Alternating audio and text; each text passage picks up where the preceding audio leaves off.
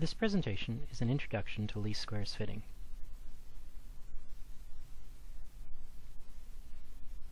It's about how to determine the slope, y-intercept, and their standard errors mathematically. The term best fit line isn't well defined unless the data points all fit exactly on a line.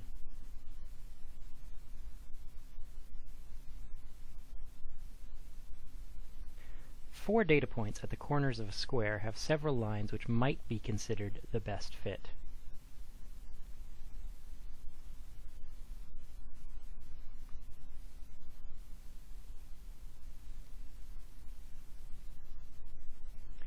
Choosing the least squares fit for data has certain mathematical advantages.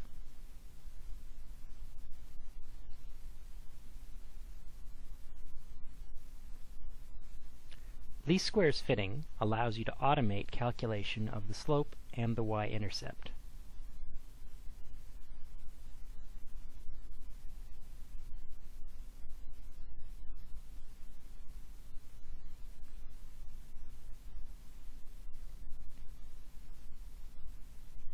The calculations require you to add up various quantities related to the data values. One quantity that shows up a lot is related to the standard deviation of the x values.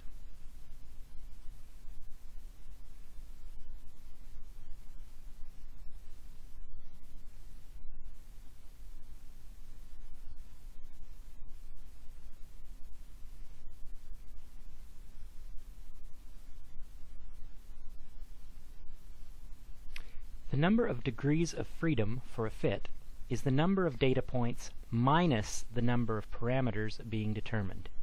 The normal symbol used is the Greek letter nu. The correlation coefficient indicates how well data fit the line.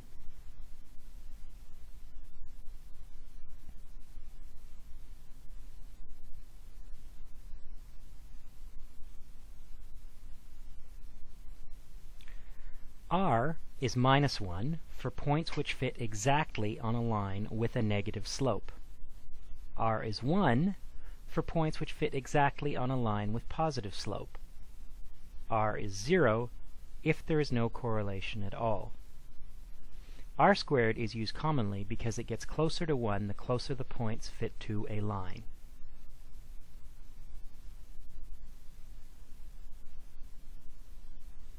Here are some sample data with their approximate R-squared values.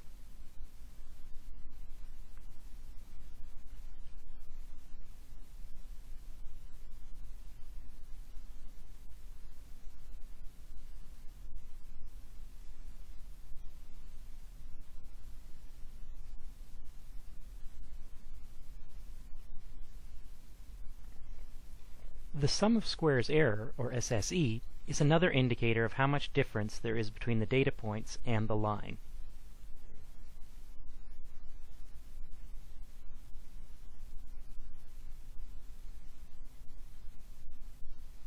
This can be used to determine the standard deviation of the graph.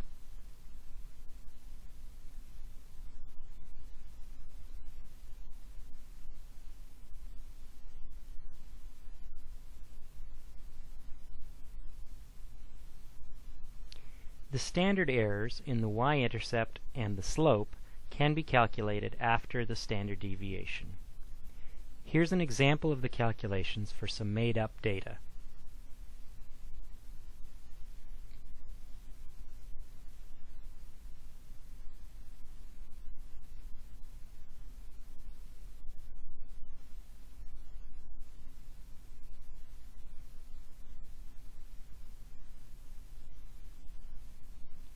The sums from the last line of the table are used for the calculations.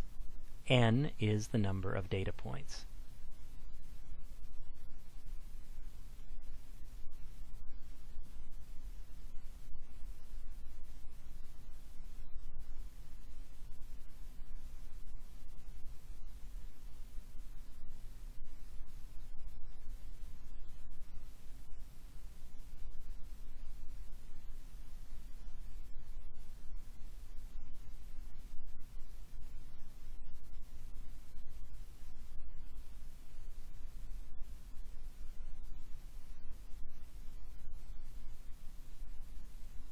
There are a few important points to remember.